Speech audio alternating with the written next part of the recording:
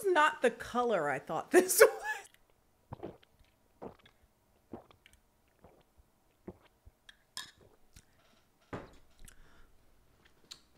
Hi, it's Kendall here. If you're new around here, welcome. If you're not new around here, what is up, home skillet biscuit? And happy Saturday. If you don't know what Saturday is when I do a little something on my channel called Bad Movies in a Beat, the series on my channel where I talk about bad movies while putting my makeup on. But obviously, I know what you're thinking, Kendall, are you also not doing your makeup in this video as well? I've already done it. You know the answer. You disappointed yourself by asking yourself that question. Here's the thing though, doing your makeup and talking about movies and reading off a script and trying to be funny in real time is actually shockingly difficult. I make it look easy. Ow. But it takes a lot of brain work. And the way that my depression works sometimes, it also works on my cognitive ability. So in an effort to only think about one thing at a time, I therapeutically did my makeup. Another thing I did, don't judge me, just one more. It made me happy. I was stress purchasing stuff in Target. I've had a hell of a week. I can't get into it because I'd have to explain too many moving parts to explain why this week has been so terrible. Just know dating is trash and also just people are trash. And that's all you need to know. But to make myself feel better, I bought myself another Squishmallow. I've yet to name her, but I think she's a peppermint mocha. Farrah the peppermint frappuccino. I don't know. I'm thinking it over, but this is the new edition. Sometimes you gotta grasp on to the joys of life. I say all that to say I've returned to my respite Tubi. There's certain streaming sites I go to when I don't want to think about the world. I want to watch trash. And today we are returning to Tubi, so I'm very excited about that. But before we get into that, I'm gonna send it over to Admiral Kenny. Y'all know the drill. Y'all know what's up. Sending it over. Bop, bop, bop. Yay. Hello everyone, it's Admiral Kenny, and today's video is sponsored by BetterHelp. I have actually been a customer of BetterHelp for a little over 2 years now. It's already been that long. Originally, I decided to use BetterHelp because I was gonna go with traditional therapy, and they looked me straight in my depressed eyes and said, "Can you wait 4 months?" Not to get too morbid, but the answer was no. So I decided to go over to BetterHelp, and I was able to get matched up with a therapist in like 24 hours, 48 hours. They ask you questions about what you would like from a therapist, if there's any particular specialties that you would like. Me personally, I really prefer to have like a Black woman therapist, preferably not too much older than myself. And I was able to find that, and we have been inseparable ever since. That's my girl. And I've been working with the same therapist this entire time. It's been really wild to see how therapy really helps you just think in a better and more healthy way. That's what you go to therapy for. But wild how that has so many actual real life positive effects, because life has hands, okay? But now I'm a little faster, a little smoother, because this past week I was like, okay, we gonna have to pull out the coping mechanism.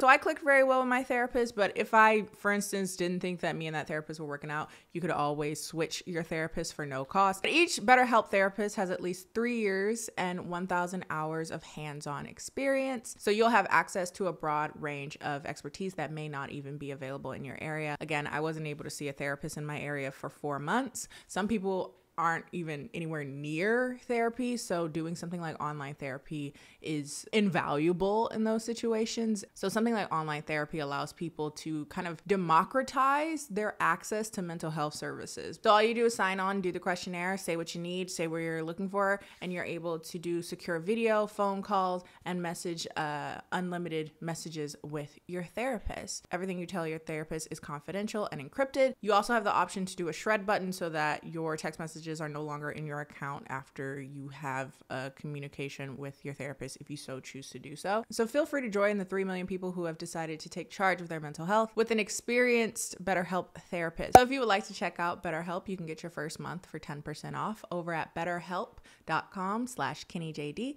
That's betterhelp.com/KennieJD. Big thanks again to BetterHelp for sponsoring today's video. Now let's get on to the debauchery. Oh, I just realized since you're not going to watch me do my makeup, I don't have to zoom in.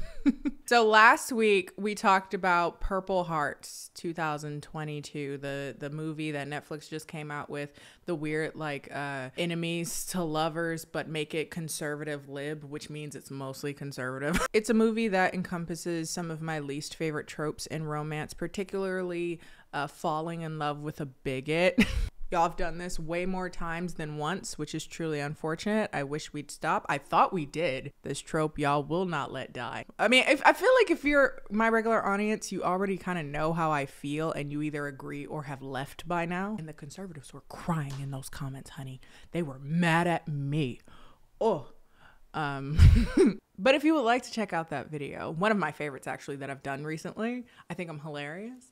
I'm always hilarious, but sometimes I'm just on a roll, you know. You can watch that video up above, or you can check it out in the Bat Movies in a Beat playlist. So, like I said, this week, depression.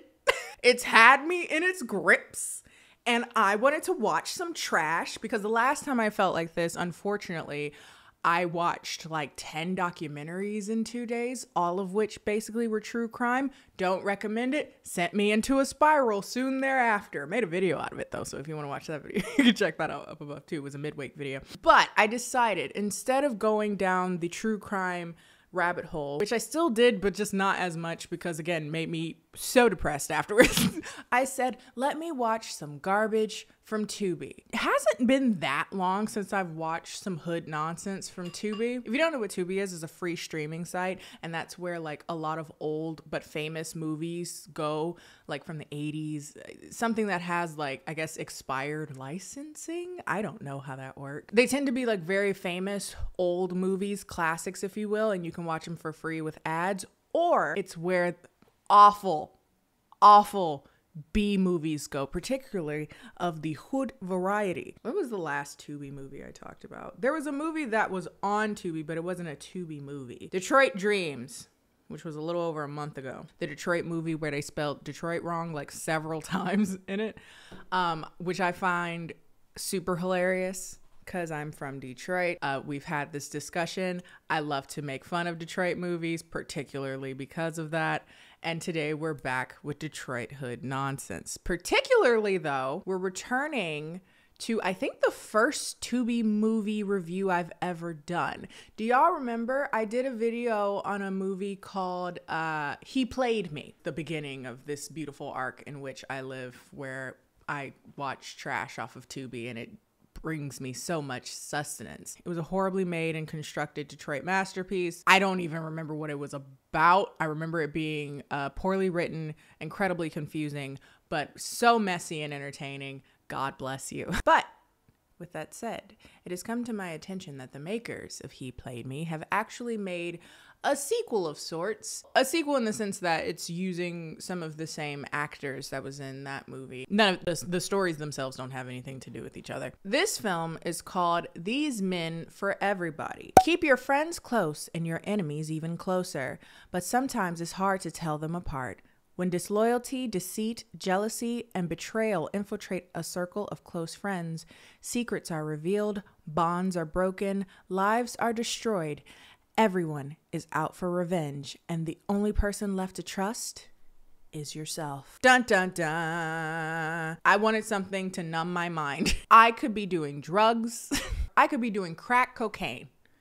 All I do is watch shitty movies and buy Squishmallows. Let me have this. The last few movies that I had seen off of Tubi weren't particularly messy enough for my liking. They were just really confusing. Mind you, this movie is truly batshit. I don't understand some of it. Like once we get to the end, your guess is as good as mine. I'm gonna try to walk you through it, but we'll see how that goes. But I just wanted something that I knew that would be messy, entertaining, and again, something to get your mind off life sometimes. And that is what this movie is. Truly chaotic and confusing in a way that is somewhat recognizable, almost familiar, feels like home if you've seen the other movie. They are quite similar, not just because of the same actors, but even the covers look the same of the movie. So with that said, let's jump right into this movie. Let's not take a lot of time because it is a whirlwind. And of course, if you want to check it out, it's free on Tubi, so feel free to check it out if you want. So, without further ado, this is These Men for Everybody, 2022. So the movie begins and we see our main character. Her name is Raven and she's in the trunk of a car at gunpoint. Okay. I thought we would lead in maybe a picture of a skyline or something, but they went straight into murder. Okay, cool. They said, we know you used to like a 6-minute intro on one of these Tubi movies. We ain't gonna waste your time like that, bitch. Hoe in a trunk. All right, let's go. She's pleading for her life. She's like, dude, you don't have to do this. And she ultimately tells the gunman that she's pregnant. But the scene ends incredibly ominously as the gunshot goes off and the screen goes black. We get actually a very important statistic in regards to violence, particularly towards Black women. Honestly, I thought it would be higher than this, but apparently over 50% of Black women that are killed in violent crimes are directly related to their significant other. Black women are 4 times more likely than any other race to be killed in retaliation for an action committed by their man. Stay woke. There's nothing funny about that. I actually think that was really cool of them to put that in there. So, okay. We are sent to the beginning of the film to find out how we got here. This is where we meet, again, Raven and her 2 friends, Destiny, the girl who was in like the lesbian relationship with her in the last movie. I think she had a tan in that movie, so I almost didn't recognize her. I was like, she looks so familiar. Pretty girl. That's Destiny in this movie. And then her other friend, Jada. From the jump, I didn't like Jada before she even said anything. And let me tell you why. Because I knew she was going to say some sly shit while her lace is giving her a unibrow. Like, imagine trying to say a snide comment when your lace is caterpillaring across your forehead. It's right here, bitch. Looking like Mandark. And my suspicions are confirmed because she started being the messy bitch. Well, everybody's a messy bitch in this movie, but she ends up being like the first messy bitch. And I was like, see, that's why you should keep your mouth closed. Destiny owns a salon. And while at the salon, Raven and Destiny's man come in to say hello. Raven's boyfriend is named Yoshan. He's a light-skinned dude. And Destiny's boyfriend comes in, the tall, dark-skinned dude. His name is J Money. It's a lot of names. Anyway, okay. These men come in seemingly incredibly attentive. He comes by. Yoshan gives Raven some money just for no reason, just because I love you. And they leave out to do whatever they do. They're buddies, by the way. They are cool with each other. They also work together. Seemingly nothing's wrong, right? But Raven just has this feeling that she can't trust Yoshan. She feels like he might be cheating. She just doesn't have any proof, but she just feels it in her spirit, you know? The other girls, they're like, I mean, if he is still paying for everything, if he's still taking care of home, does it matter if he's cheating?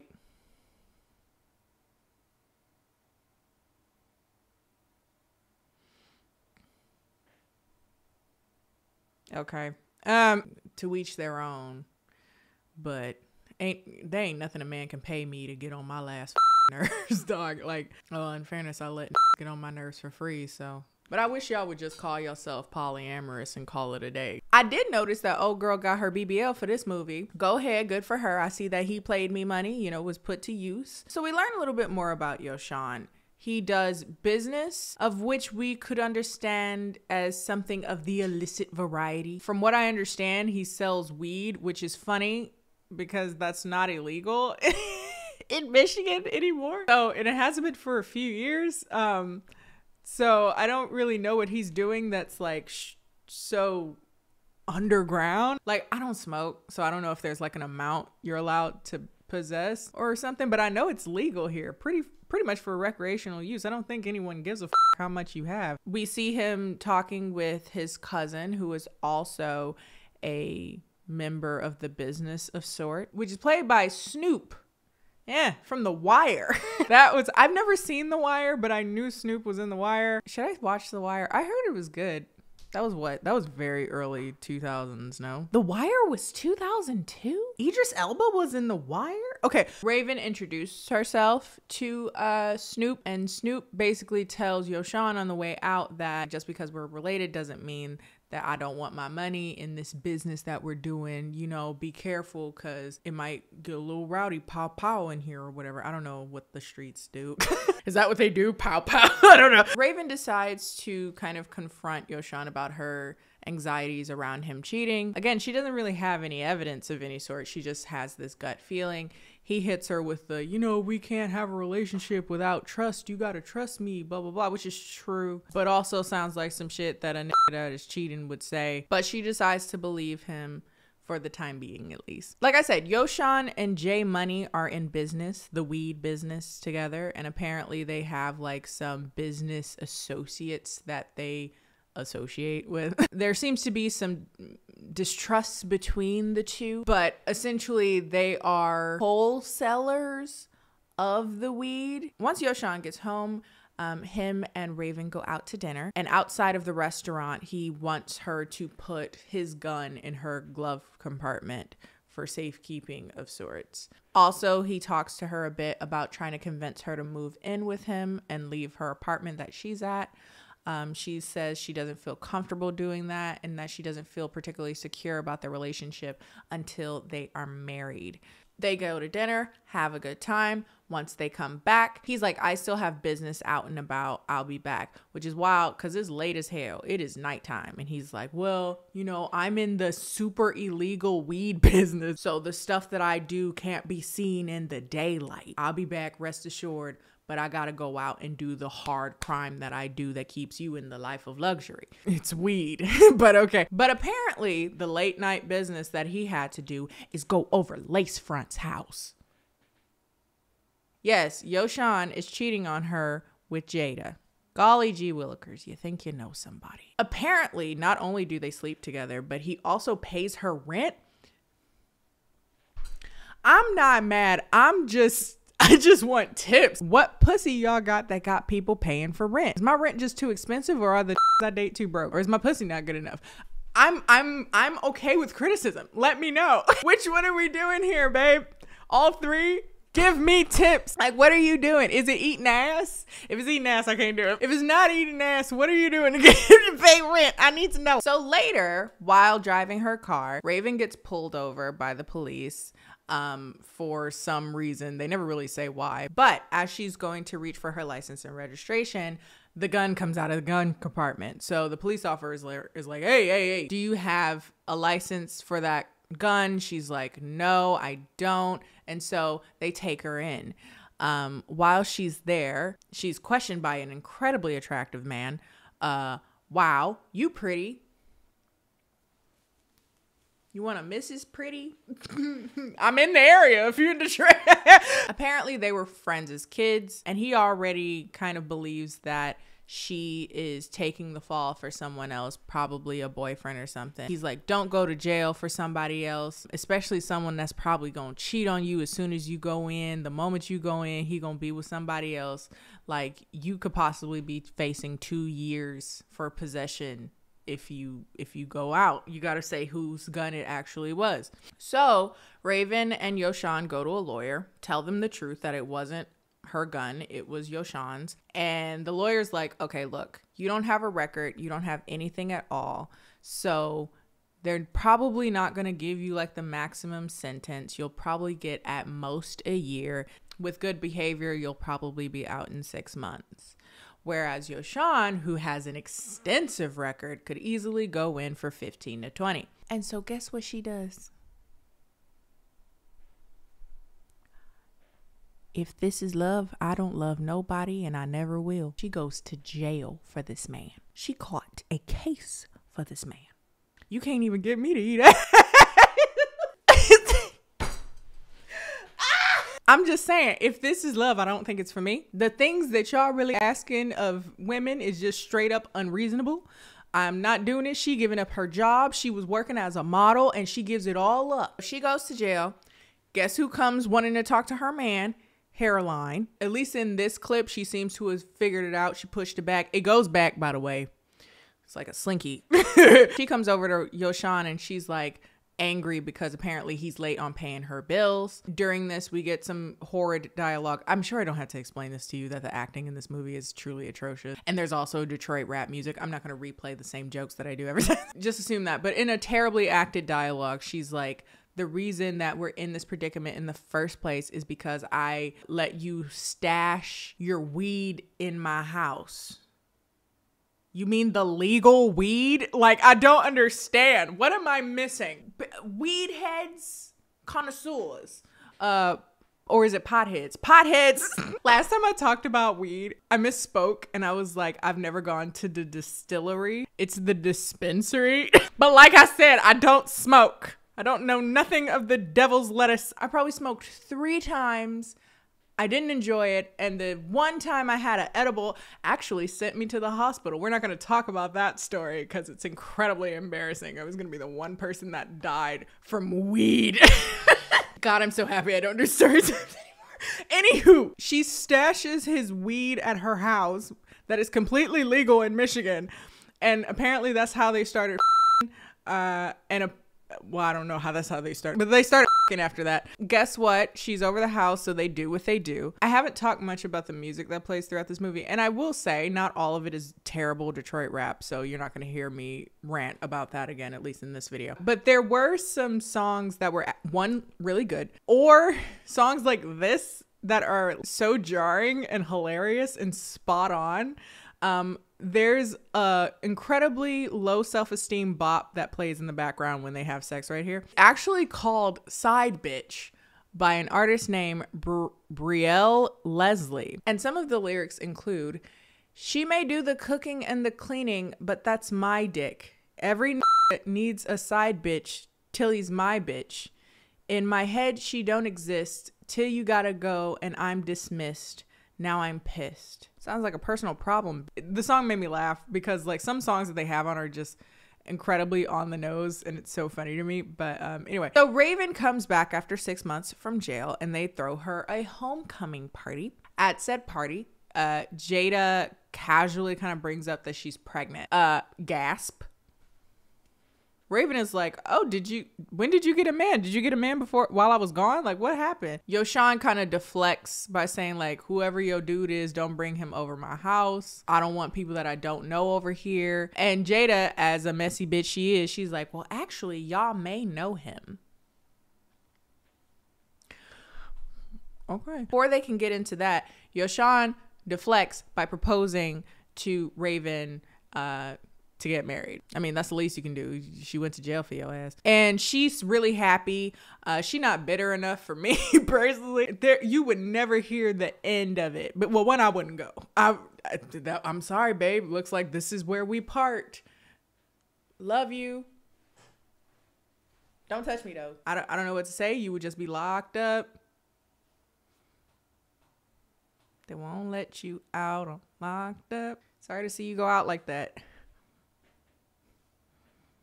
But you locked up. Don't let me out. But in this incredibly hilariously unlikely situation where I would ever go to jail for a man, there's no way you would hear the end of it. Everything you ask of me is a no. No, I can't cook you shit. You were surviving those 6 months when I was away in jail. Baby, can you do this? You figured out how to do it when I was away in jail.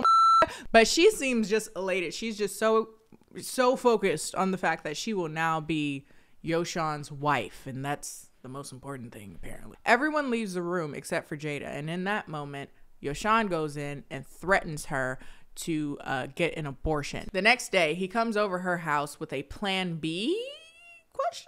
I don't know if they just wanted him to hold something for the movie and not really think about it too much, but I think this would be a perfect opportunity to do a little bit of sex education because the US education system fails y'all every day. First off, Plan B is not an abortion pill. Let's start there. If you are already pregnant and use a Plan B, it will not work. It will also not work if you were already ovulating. It is also significantly less effective if you are over 165 pounds. If you are over 165 but under 195, perhaps Ella would be a better choice for you. If you are over that, look into it. Or you might need to take 2. I don't know. Ask your gynecologist, I guess. If you are within about a 5-day frame and would need emergency contraception, consider a copper IUD, which also works as emergency contraception as well as birth control. The more you know, please read.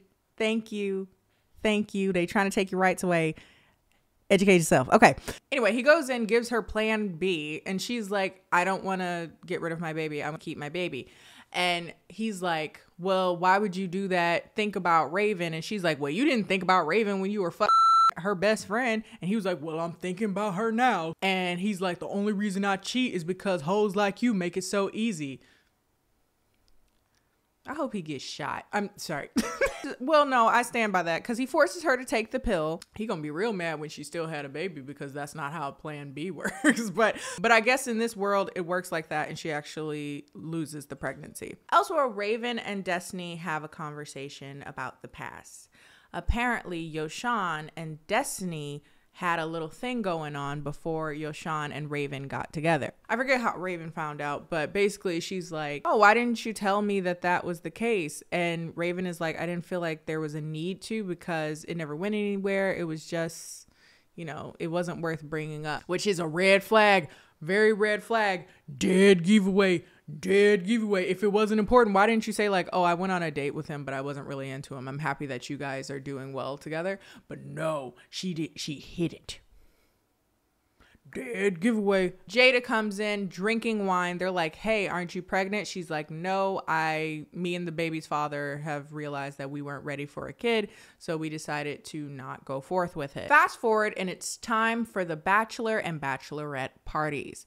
At the bachelorette party, Raven has like a fun drinking game night, which honestly is probably how I would want to do a bachelorette night. Like strippers, I don't want like strange packages in my face. I don't think I would be interested in that, but just like getting together, getting drunk, doing shots, telling too much of each other's business. Okay, basically every time I get together with my friends, but like more exciting because I'm getting married. They play Never Have I Ever and it gets very messy. At some point, someone's like, never have I ever slept with a friend's man. And for some reason, Raven cuts that shit off. Ain't no way in hell I would cut that off. Keep talking. You taking a shot? What man? Whose man? But she's like, it's getting too messy in here. Let's eat pizza because y'all need to soak up the alcohol. Why did you turn the tea off right before you get married? Wild to me. That's truly wild to me. That sounds like a song. That's wild to me. That's truly wild to me. Okay, I'm sorry. I'm off of like 3 hours of sleep. And then at the bachelor's party, Yoshan is cheating as we expect him to. He ends up sleeping with one of the strippers that come to his bachelor party. So right before the wedding, Yoshan is talking to J Money and he's basically like, okay, yeah, I'm marrying Raven, but am I going to stop cheating on her? Absolutely not. J Money's like, then why marry her? Like, why are we doing this? If you're not going to like stop fooling around on her, why are we doing this? And he's like, because she went to jail for me. That must be worth something. Miss Andrews sometimes feels like the answer. But they get married and seemingly everything is right with the world. Elsewhere though, Jada is still being messy because she is also sleeping with drummo Destiny's man too. Some of y'all don't deserve friends. Some of y'all are terrible friends. That's the reason why people don't like you. You do shit like this and then wonder why you don't have no friends. Apparently the baby she had, she didn't even know if it was his or Yoshan, but I guess she ain't worrying about it too bad because she ended up smashing him in the shower. And the song that plays here, very good. I have to look at soapy close-ups of her booty cheeks against the glass, but I'll do it because this song kind of boppish if I do say so myself. Later, Jada and Raven go to the movies, and while they're there, they do a very, very subtle callback to He Played Me, the first movie that I watched from them. Ain't this that movie? They've been talking about it on Instagram. It's called He Played Me. I heard it's about this lady from Detroit, and it's supposed to be a true story. This looks like it's gonna be a good-ass movie. Yeah. While they're there, they overhear the girl in front of them kind of talking about the man that she's sleeping with right now.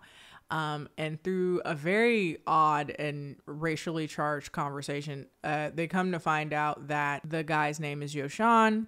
Your ass better not be dating no old-ass Chinese man. That's what I do know. Now, why would you think my man Chinese? Because his name is Yoshan. Do sound like he work at Yoshi Hibachi, don't he? There ends up being like a violent altercation that she has with this woman. I get it. You mad, but you just went to jail for this man. Do you want to go back for this man again? Stop fighting over men and start stealing. Can I say that? It's not stealing. They married. That's a joint bank account. So she's like, I'm done. She goes to the house, takes her stuff and leaves, takes some of his stash money and packs some clothes, and goes back to her old apartment that she didn't get rid of, fortunately, when she moved in with him and got married. So remember those business associates I vaguely mentioned them having a somewhat tumultuous relationship with Yoshan and J Money? So they go over to their house. This is where it gets really confusing. Somebody steals Yoshan's stash of weed. We don't see this. This is off camera, but apparently that happened.